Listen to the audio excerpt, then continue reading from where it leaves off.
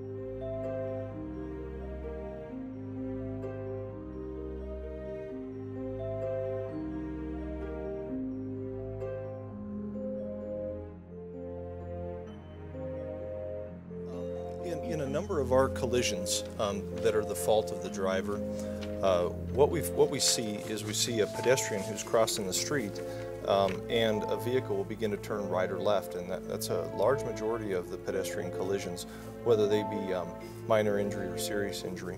But what happens is inside of a vehicle you have what's called the A-pillar, and that is this connector between the roof and the base of the car that surrounds the windshield.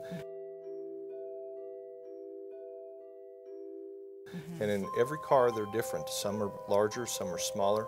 But as you begin to make a left-hand turn, if somebody is walking at the right speed, they will track inside that, in that blind spot, until the point of impact.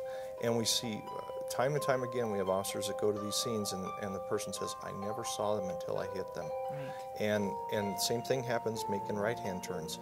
And I can't tell you how many times, I get to the intersection, and I know this, having worked in this arena for a while now, and I'll just tilt my head from one side to the other, and sure enough, there's a pedestrian there. And I think if people would just learn to, keep their head up, look around, tilt the head if you're making a turn, that's all it takes.